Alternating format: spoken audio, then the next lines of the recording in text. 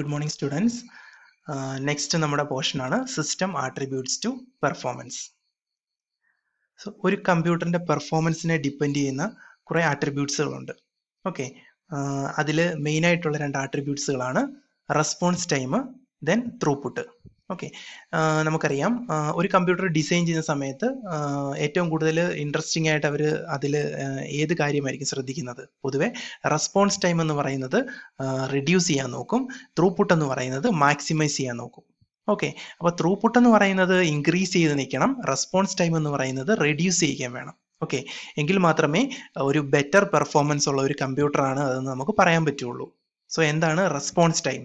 Response time എന്ന് പറഞ്ഞു കഴിഞ്ഞാൽ നമ്മളൊരു ജോബ് കമ്പ്യൂട്ടറിലേക്ക് സബ്മിറ്റ് ചെയ്ത് കഴിഞ്ഞ് കഴിഞ്ഞാൽ ആ കമ്പ്യൂട്ടറിൽ നിന്നും ആദ്യം ഫസ്റ്റ് റെസ്പോൺസ് എപ്പോഴാണോ നമുക്ക് കിട്ടുന്നത് ആ ടൈമാണ് റെസ്പോൺസ് ടൈം എന്ന് പറയുന്നത്. ഓക്കെ, ദെൻ ത്രൂപുട്ട് എന്ന് പറഞ്ഞു കഴിഞ്ഞാൽ total number of work done in A given time.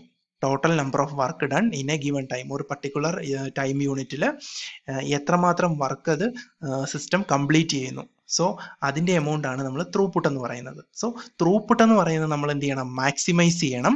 Response time എന്ന് പറയുന്നത് നമ്മൾ റിഡ്യൂസ് ചെയ്യണം. ഓക്കെ, അങ്ങനെയാണെങ്കിൽ നമുക്ക് പറയാൻ പറ്റും ആ കമ്പ്യൂട്ടർ എന്ന് പറയുന്നത് എന്താണ്? ഒരു ബെറ്റർ പെർഫോമൻസ് തരുന്ന കമ്പ്യൂട്ടറാണെന്ന് പറയാൻ പറ്റും.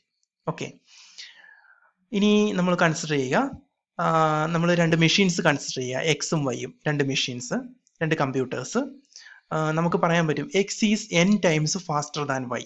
ഓക്കെ, എക്സ് എന്ന computer n times faster than Y എന്ന് പറഞ്ഞു കഴിഞ്ഞാൽ അതിന്റെ മീനിങ് എന്താണ്? Execution time of Y divided by execution time of X is equal to n. Okay, അപ്പോൾ ഇനി എക്സിക്യൂഷൻ ടൈമിന്റെ ടേബിൾ നമ്മൾ പറയുകയാണെങ്കിൽ execution time X is n times faster than Y എന്ന് പറഞ്ഞു കഴിഞ്ഞാൽ execution time of Y divided by execution time of X എന്ന് പറയുന്നത് എന്തായിരിക്കും? n ആയിരിക്കും. ഓക്കെ, ഇനി നമുക്കറിയാം എക്സിക്യൂഷൻ ടൈമും പെർഫോമൻസും എന്താണ്? റെസിപ്രോക്കൽസ് ആണ്.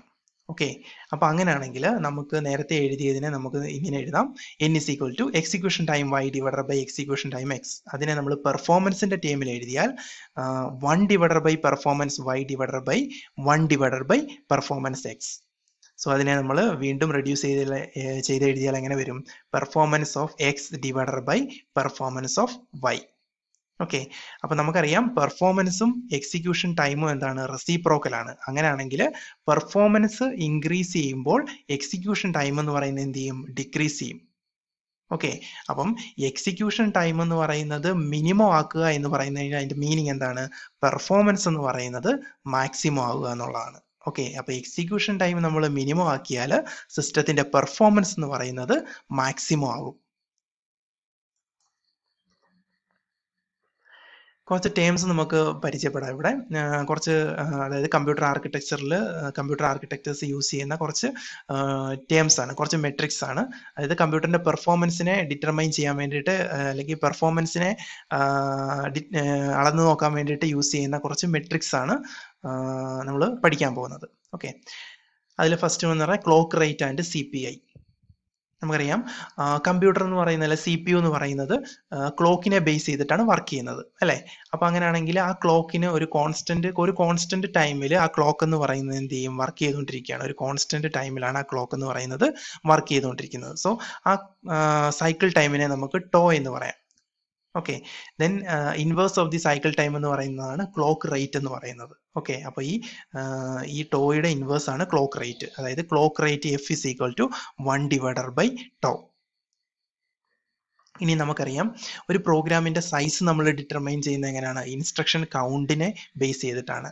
ഓക്കെ, അപ്പം ഇൻസ്ട്രക്ഷൻ കൗണ്ട് നോക്കിയിട്ടാണ്, നമ്പർ ഓഫ് ഇൻസ്ട്രക്ഷൻസ് നോക്കിയിട്ടാണ് ഒരു പ്രോഗ്രാമിന്റെ സൈസ് നമ്മൾ ഡിറ്റർമൈൻ ചെയ്യുന്നത്. ഓക്കെ, അപ്പോൾ ഇതിൽ നിന്ന് നമുക്ക് എന്ത് ചെയ്യാം? CPI എന്ന ടേം കണ്ടുപിടിക്കാം. CPI എന്ന് പറഞ്ഞു കഴിഞ്ഞാൽ clock cycles per instruction. Okay, അപ്പോൾ നമുക്കിവിടെ നമുക്കറിയാം നമ്പർ ഓഫ് ക്ലോക്ക് സൈക്കിൾസും ഇൻസ്ട്രക്ഷൻ കൗണ്ടും നമുക്കറിയാമെങ്കിൽ നമുക്ക് CPI കണ്ടുപിടിക്കാം, സൈക്കിൾസ് പെർ ഇൻസ്ട്രക്ഷൻ കണ്ടുപിടിക്കാം. സൈക്കിൾസ് പെർ ഇൻസ്ട്രക്ഷൻ എന്ന് പറയുന്നത് എന്താണ്? CPU clock cycles four A programme divided by instruction count.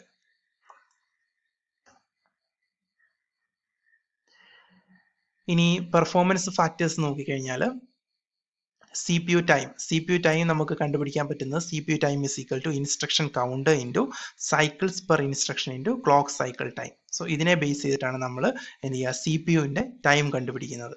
Okay, C P U time T needed to execute the program is estimated by CPU time is equal to instruction count into cycles per instruction into clock cycle time. Okay, ഇനി നമുക്കറിയാം ഒരു instruction execute ചെയ്യുന്ന സമയത്ത് കുറേ step use ചെയ്തിട്ടാണ് അല്ലേ, അതിൽ കുറേ സ്റ്റെപ്പുകളുണ്ട്. ഒരു ഇൻസ്ട്രക്ഷൻ്റെ എക്സിക്യൂഷനിൽ കുറേ സ്റ്റെപ്പുകളുണ്ട്.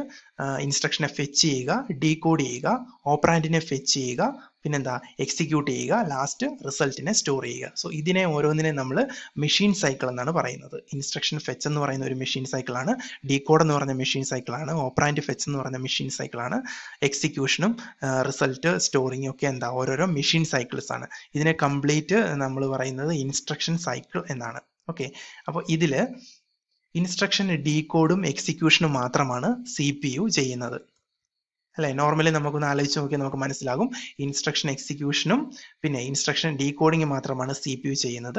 ബാക്കി കാര്യങ്ങൾ എന്നൊക്കെ പറയുന്നത് എന്താണ്, മെമ്മറിയുമായിട്ട് റിലേറ്റ് ചെയ്തിട്ടുള്ളതാണ് അല്ലെ. മെമ്മറി ആക്സസ് ഓപ്പറേഷൻസ് ആണ് ബാക്കിയുള്ളത്. ഇൻസ്ട്രക്ഷനെ ഫെച്ച് ചെയ്യുന്നതും ഇൻസ്ട്രക്ഷനെ സ്റ്റോർ ചെയ്യുന്നതും ഓപ്പറാൻഡിനെ ഫെച്ച് ചെയ്യുന്നതും ഒക്കെ എന്താ മെമ്മറിയായിട്ട് റിലേറ്റ് ചെയ്തിട്ടുള്ള ഓപ്പറേഷൻസ് ആണ്. ഓക്കെ, അപ്പൊ അങ്ങനെയാണെങ്കിൽ നമുക്ക് സി പി യു ആയിട്ട് റിലേറ്റ് ചെയ്തിട്ടുള്ള ഓപ്പറേഷൻ എന്ന് പറയുന്നത് എന്താണ്, ഇൻസ്ട്രക്ഷൻ ഡീകോഡും ഇൻസ്ട്രക്ഷൻ എക്സിക്യൂഷനുമാണ് അല്ലെ. അപ്പോൾ അങ്ങനെയാണെങ്കിൽ അതിനു വേണ്ടി വരുന്ന ടൈമിനെ നമുക്ക് പി എന്ന് വിളിക്കാം. സോ ഇൻസ്ട്രക്ഷൻ ഡീകോഡും ഇൻസ്ട്രക്ഷൻ എക്സിക്യൂഷനും വേണ്ടിയിട്ട് എടുക്കുന്ന ആ ഒരു ടൈം, അതായത് സി പി യുവിന്റെ ഓപ്പറേഷന് വേണ്ടി മാത്രം എടുക്കുന്ന ടൈമിനെ നമുക്ക് പി എന്ന് ഡിനോട്ട് ചെയ്യാം. മെമ്മറി റെഫറൻസിന് എടുക്കുന്ന ടൈമിനെ നമുക്ക് എം ഇൻറ്റു കെ എന്ന് നമുക്ക് ഡിനോട്ട് ചെയ്യാം. ഓക്കെ, അങ്ങനെയാണെങ്കിൽ നമുക്ക് total time needed to execute a program, ഒരു പ്രോഗ്രാം എക്സിക്യൂട്ട് ചെയ്യാൻ വേണ്ടിയിട്ട് എടുക്കുന്ന ടോട്ടൽ ടൈം നമുക്ക് ടിയെ നമുക്ക് ഇങ്ങനെ എഴുതാം, I C into P plus M into K into to. So ഇവിടെ പി എന്ന് പറയുന്നത് എന്താണ്, number of process cycles needed for instruction decode and execution. അപ്പം ഇൻസ്ട്രക്ഷൻ ഡീകോഡിനും എക്സിക്യൂഷനും വേണ്ടിയിട്ട് എടുക്കുന്ന പ്രോസസർ സൈക്കിളാണ് പി എന്ന് പറയുന്നത്. എം എന്ന് പറയുന്നത് മെമ്മറി റെഫറൻസിന് വേണ്ടിയിട്ട് എടുക്കുന്നതാണ്. കെ എന്ന് പറയുന്നത് എന്താ, ratio between memory and processor cycles. Then to എന്ന് പറയുന്നത് പ്രോസസർ സൈക്കിൾ ടൈം. സോ ഇവിടെ എം എന്ന് പറയുന്നത് നമ്മൾ പറഞ്ഞു time needed to complete one memory reference. ഇവിടെ നമ്മൾ എം ഇൻറ്റു കെ എന്ന് നമ്മൾ കഴിഞ്ഞ ഇതിൽ എഴുതിയിരുന്നു അല്ലെ. ഇത് ഇവിടെ P plus M into K.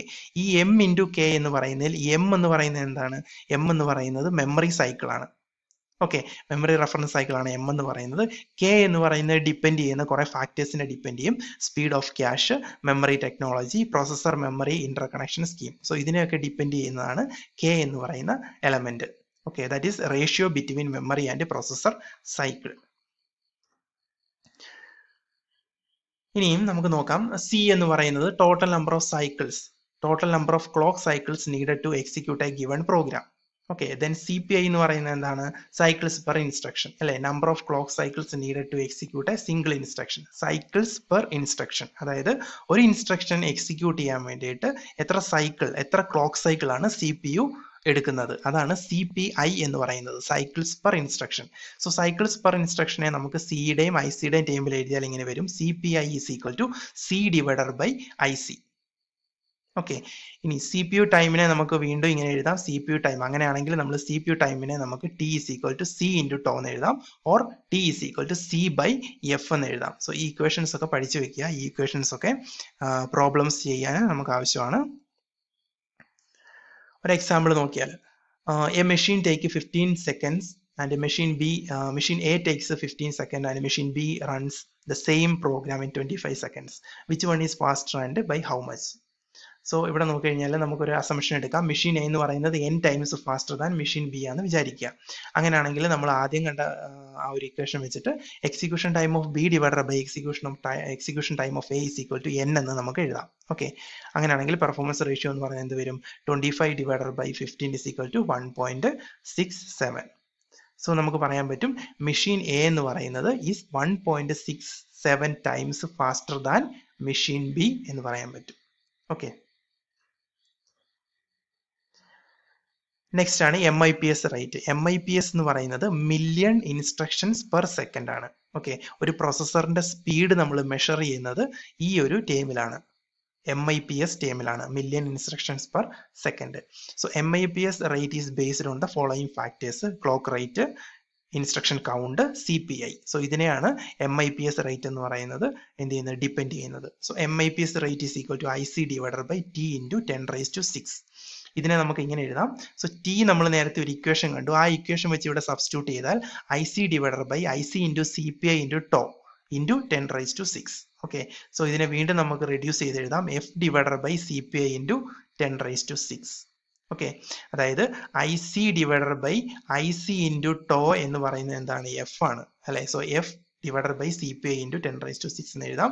Or F divided by ഇതിനെ എന്ത് ചെയ്യാം, നമുക്ക് CPI നമുക്ക് ഇവിടെ നിന്ന് ഈ ഒരു ഇക്വേഷൻ വെച്ച് റീപ്ലേസ് ചെയ്യാം. CPI is equal to C/IC നമ്മൾ നേരത്തെ പഠിച്ചു. അങ്ങനെയാണെങ്കിൽ CPIയുടെ കൂടെ നമുക്ക് ഈ ഇക്വേഷൻ സബ്സ്റ്റിറ്റ്യൂട്ട് ചെയ്യാം, C/IC ഇൻറ്റു 10⁻⁶. ഓക്കെ, അങ്ങനെയാണെങ്കിൽ നമുക്ക് MIPS റേറ്റിനെ വീണ്ടും നമുക്ക് ഇങ്ങനെ എഴുതാം, IC into F divided by C into 10⁻⁶. Okay, അപ്പോൾ ഈ ഇക്വേഷൻസ് ഒക്കെ നമ്മൾ പഠിച്ചു വെക്കുക. നെക്സ്റ്റ് ആണ് ത്രൂപുട്ട് റേറ്റ്. ത്രൂപുട്ട് എന്ന് പറഞ്ഞു കഴിഞ്ഞാൽ നമുക്കറിയാം എന്താ, നമ്പർ ഓഫ് ടാസ്ക് അല്ലെ number of programmes completed per unit time, അതാണ് ത്രൂപുട്ട് എന്ന് പറയുന്നത്. So throughput rate, CPന്റെ throughput rate നമ്മൾ WP വെച്ചിട്ടാണ് കാണിക്കുന്നത്, WP. So it is A measure of how many programmes can be executed per second based on the MIPS rate and average programme length. Okay, then WP അതായത് throughput rate എന്ന് പറയുന്നത് നമുക്ക് equation വെച്ച് കണ്ടുപിടിക്കാം, F divided by IC into CPI. So ഇതാണ് throughput rate. Thank you.